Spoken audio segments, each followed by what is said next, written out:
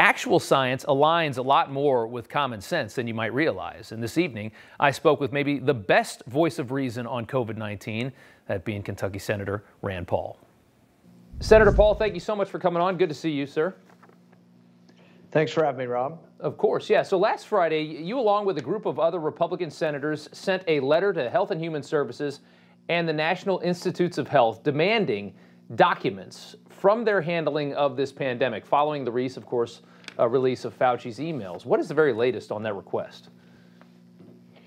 You know, they haven't honored the request yet, but our concern is that they're saying different things in private than they are saying in public.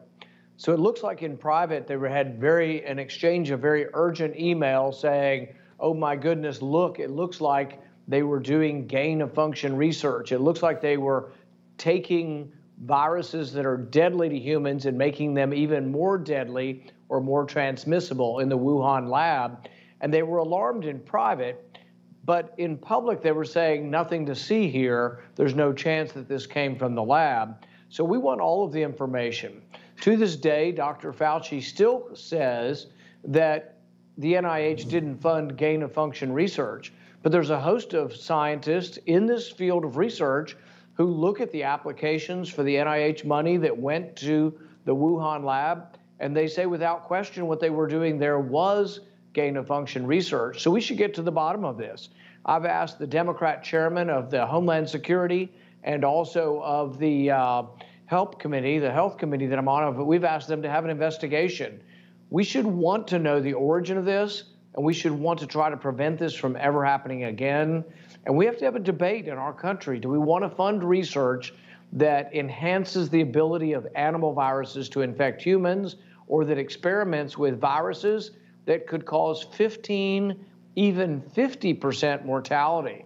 You know, if the SARS virus that they've been experimenting with gets out, it's a 15% mortality. That's 15 times greater than what we've just seen this last year with COVID. That's horrifying. Frankly, that is horrifying.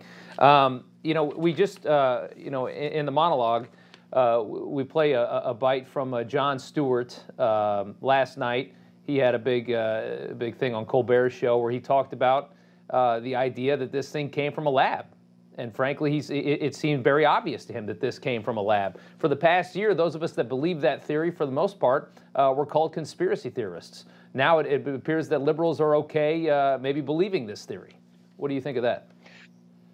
You know, I think it's very dangerous for a free society if we have this groupthink and we have sort of a ministry of truth that only allows a certain debate to even be heard.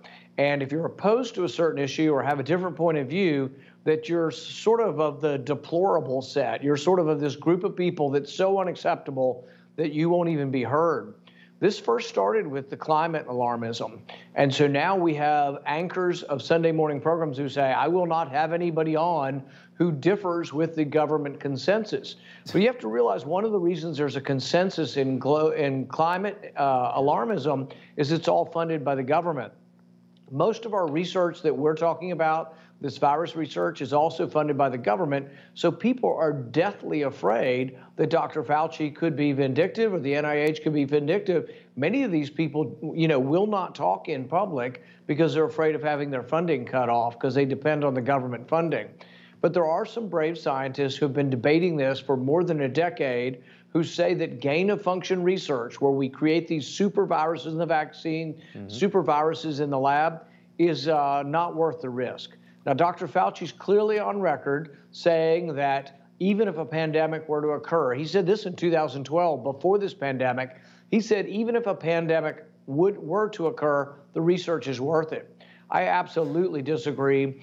And the interesting thing about the development of the vaccine that we have now is that the vaccine that we've developed, I think, can be developed without gain-of-function research, because we can very quickly sequence the RNA from a virus or the DNA from a virus. We can sequence that within days, and the mRNA vaccine that they created can be created within weeks.